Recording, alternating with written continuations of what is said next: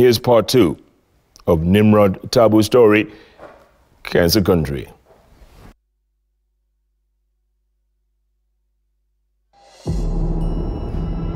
Unasikia uchungu mbaya sana. Anatuambia kama hatumpeleki hospitali tuache akufe. My dad amepass. Huyu ni my mom naye. Nikamwambia Mungu tusaidie. So na umangwa ni kama kutoka whisky mwili yote. Uchungu inaye.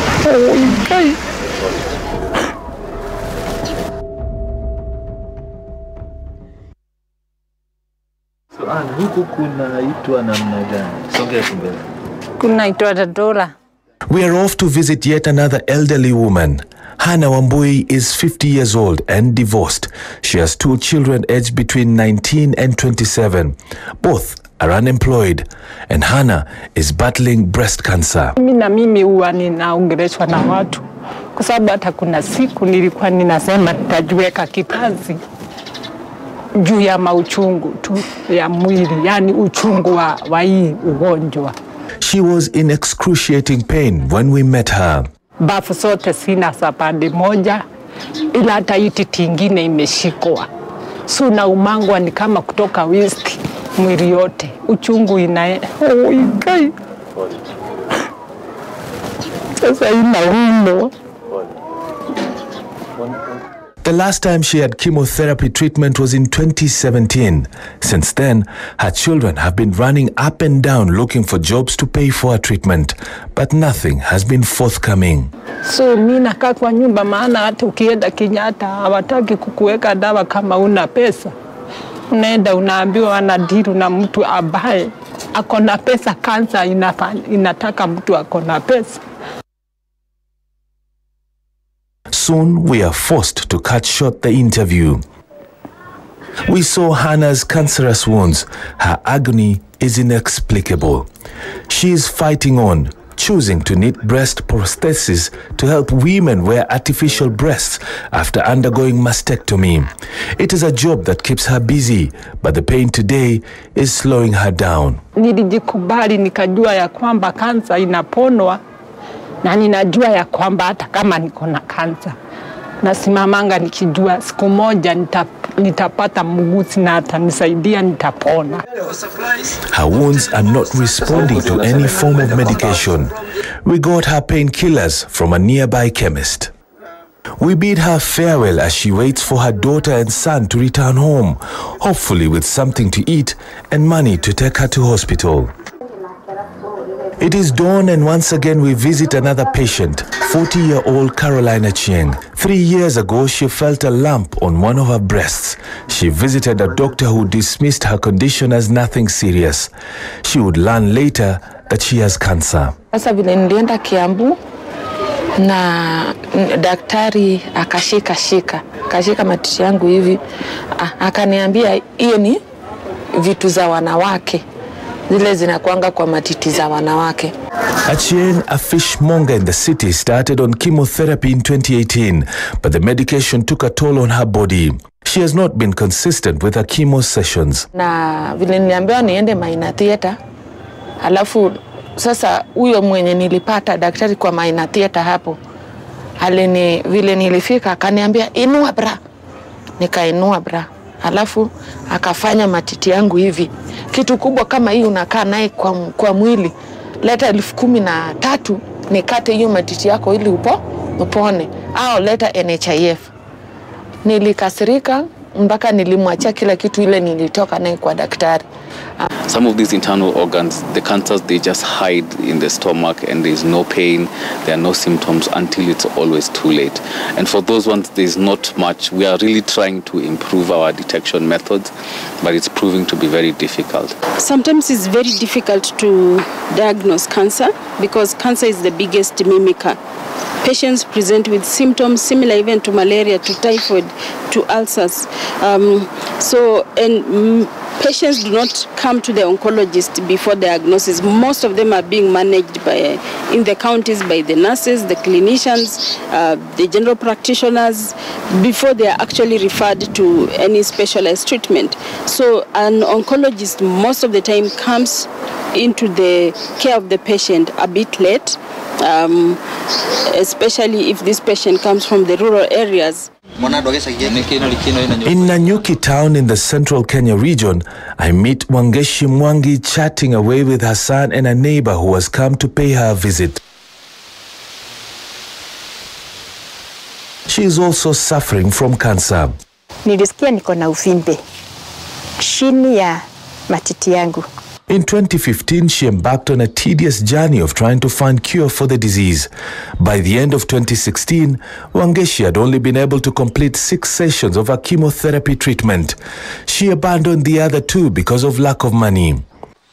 Her condition worsened and she will require surgical removal of her breast. But that is not possible now because the wound has not healed.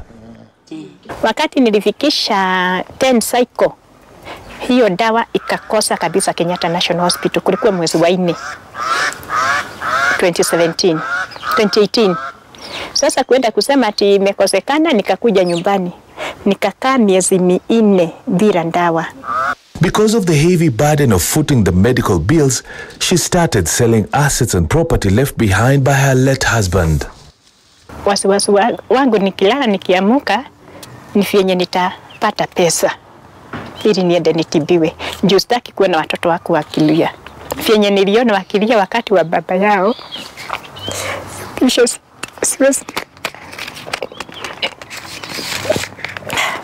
siwezi taka watoto wangu waone hiyo picha tena.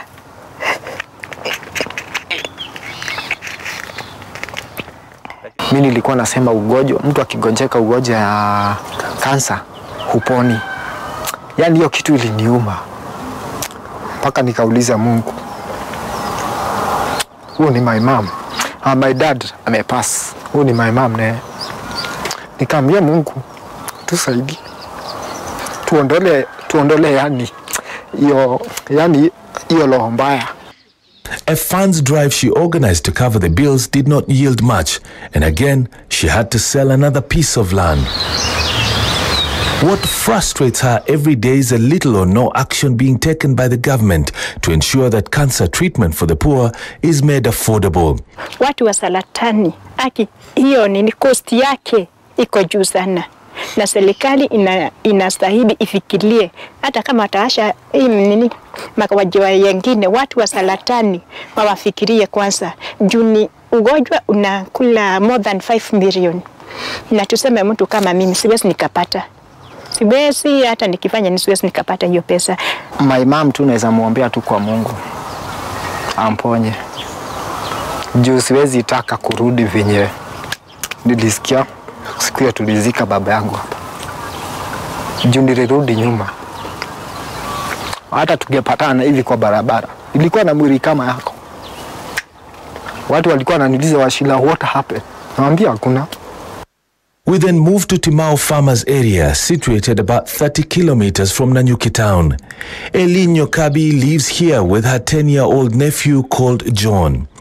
In April 2018, while John was returning home from school, one of his friends struck him with a stone. Niliambia anko yake, lakini tulizuba kidogo, juu tuko tunaona kama ni serious. Anko yake tu ndiye aliona huyu mtoto akiwa amepitia hapo, kulikuwa on Sunday. Akiwa amepitia hapo akaniambia na huyu mtoto namuona aje kwa hiyo masho. Ndio tukamuita. Tukaona masho imeanza kuwa kubwa kuliko hii nyingine. Ndio nikamwambia hii masho inaonekana inatoka nje yenyewe. When the CT scan results came out, they were referred to Kenyatta National Hospital in Nairobi. Daktari nikamuuliza na majibu imetoka aje. Akaniambia majibu ni venye ulikuwa umeambiwa. Ulikuwa umeambiwa ni nini? Akamwambia niliambia mtoto ni kansa ako naye. Akaniambia ni hivyo hivyo. Sasa nikamuuliza sasa tutafanya nini? Akaniambia sasa utaenda urudi next week na urudi kwa umeshika 20,000. Na saa hiyo 20,000 hata hatujui tutakula nini lunch. Ni fair tu ya kurudi tuko naye. Since that day, Aileen and her family have had sleepless nights. The burden of raising funds for John's medication was becoming heavy by the day, and the boy's condition was fast deteriorating. He is losing his eyesight. Nursing his wound is a delicate affair.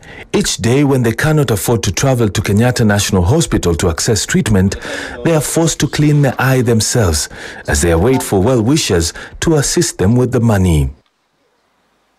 Aileen tells me they had to turn to a nearby farmer, a foreigner who has lived along these plains for several years. Kwenda mpaka kwa huyu mzungu, aliniuliza unataka pesa ngapi, nikamwambia ni 20,000.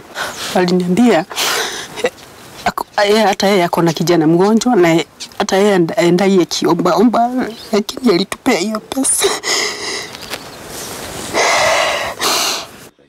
Since then, Aileen and her husband have resorted to eating one meal a day in order to save money so that John can get the treatment he requires.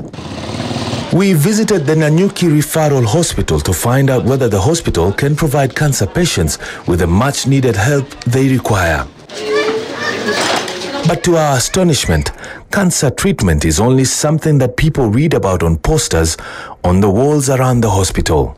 In Nanyuki and also in Nyahururu, we have said at the county level we are able to do the basics. Screening and maybe attending to minor benign cancers, we are able to do that. Apart from that, we have been able to establish a palliative center, and we are able even to constitute things like morphine, and we are able to give them so they don't have to travel. A nurse tells us that patients are referred to the nearby county of Nyeri or all the way to Nairobi for cancer treatment. At the screening center within the hospital, we encountered a 13-year-old girl accompanied by her mother. The young girl has a lump on one of her breasts. Further tests would be required, starting with an X-ray, a CT scan, and possibly biopsy to ascertain whether she has cancer. This one is to confirm whether that lump can be cancerous. Then after that, we do a biopsy. That one now to confirm. Which is now sampling the tissue. Yes. Okay. But for the time being, we can't do that. Cabraya, ultrasound or mammogram. Sadly, the mother is informed that the personnel operating the X-ray equipment at the hospital is on vacation. The mother is worried, but informs us that she'll travel to Nairobi with her daughter the following day. Cancer is a dynamic disease or condition.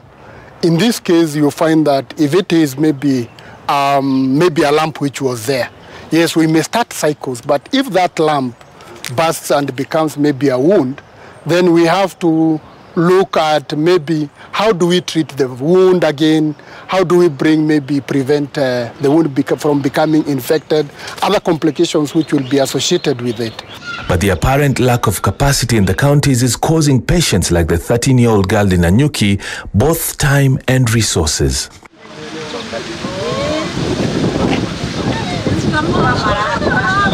Back in Timau area, 61-year-old Lucy Nyambura shows us scars around her ankle, the sole of her foot. This is cancer, she says. She operates a grocery shop, but now walks with the help of a single crutch.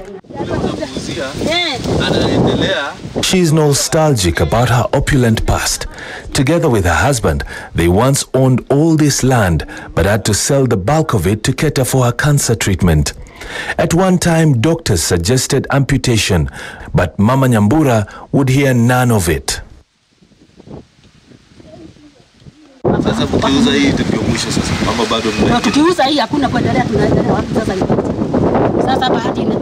Other than the difficulty of walking, Mama Njoki has also had to battle stigma. Sinaona hii nyumba ni hapa tu imekorogewa hapa tulianza. Hapa ingine yote ni matope. Unaona hata kitchen imeturudisha nyuma kabisa. Tumemaliza shamba. Zona nimewaonesha ni kidogo tu tukasema kidogo na baki. Wakati pahali tuligaiwa wasichana, sasa ni kuwanyang'anya na sababu ya kukata. Tunawakatia tunamaliza hata yao. Ule ushauri ningepeana, ningeuelekeza upande wa serikali. Kwa sababu tuna National Hospital Insurance Fund. Na hiyo ile kitu wanagharimia ni kidogo sana. Lack of funds has forced many cancer patients to turn to herbal medicine. For them, modern medicine is not only expensive, but also ineffective. There are more than 200 types of cancer, and majority of them, no one knows the cause. We can only name a few risk factors that contribute to cancer. One is age. As we grow older, the chances of getting cancer increases, and is a risk you cannot do anything about it. The other one is lifestyle. Using tobacco, alcohol on a large scale can increase your risk for getting cancer. When we look at infections, there are certain infections that predispose us to cancer. For example, human papillomavirus, which is a sexually transmitted virus. It contributes to over 90% of cervical cancer in our community. Uasin Gishu in the Rift Valley is one of the regions in Kenya where cancer patients have turned to herbalists. In Kaptebey village in Tarbo constituency, a mother and son are both ailing from the disease. Esther Tanui, age 70, and Kipto Tanui, age 40, both suffer cancer on their legs. Kipto's wife left him when he started ailing. Uvimbe tu ikaanza kutoka na ikipasuka inatoa maji, haitoi uza, inatoa maji na inakuwa kidonda kubwa. Mimi naishi tu kwa Tawa. Tangu siku hiyo mwaka hiyo yote mimi nimekuwa mgonjwa. Nimeuza vitu kwa nyumbani, nimeuza hata ng'ombe, nimeuza chochote, sina chochote na mimi bado naendelea. For several years the two have been using herbal medicine, but nothing seems to work. Within Eldoret's Central Business District, the herbal medicine business is booming. Sellers of the traditional medicine say cancer patients are their main customers. WHO wanatuweka kwa tunatibu two-thirds ya population ya Kenya, ama 70%. Lakini wagonjwa wote wa saratani hakika popote penye wako inatibiwa, si ataitibiwi. 80% of our patients would have considered alternative medicine before they present to the hospital, which is really a pity. But professional doctors have argued that alternative medicine has led to several unnecessary deaths. Tukiangalia zaidi watu wengi ambao wanakumbana na ugonjwa huu hawana njia ya kupata hela. Inakuwa very expensive kwa sababu kuna madawa tofauti. Kiptanui and his mother have heavily relied on herbal treatment, but a time has come to change that habit, they admit. On this day, a team of doctors from the Moi Technical and Referral Hospital send an ambulance and a team of health caregivers to visit the family and possibly transport them to the hospital for further examination. Kiptanui was the first one to be examined. His septic wounds are cleaned by the nurses and eventually dressed before he can be transported to the hospital. Kwa wale wote ambao wamenisaidia hadi kiwango hii pia bado narudisha shukrani. Kiptanui is later taken to the hospital, while the mother remains behind. Cancer has been termed as the third leading cause of death in Kenya, after infectious diseases and cardiovascular diseases. Today, over 80% of cancer cases in Kenya are said to be detected in late stages, that is stage 3 and or stage 4.